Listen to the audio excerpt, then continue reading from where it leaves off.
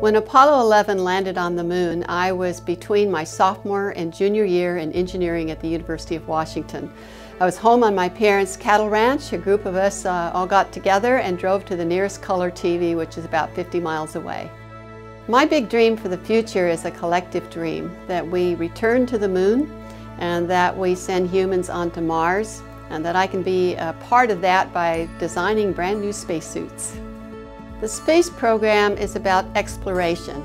It's a symbol of the human soul.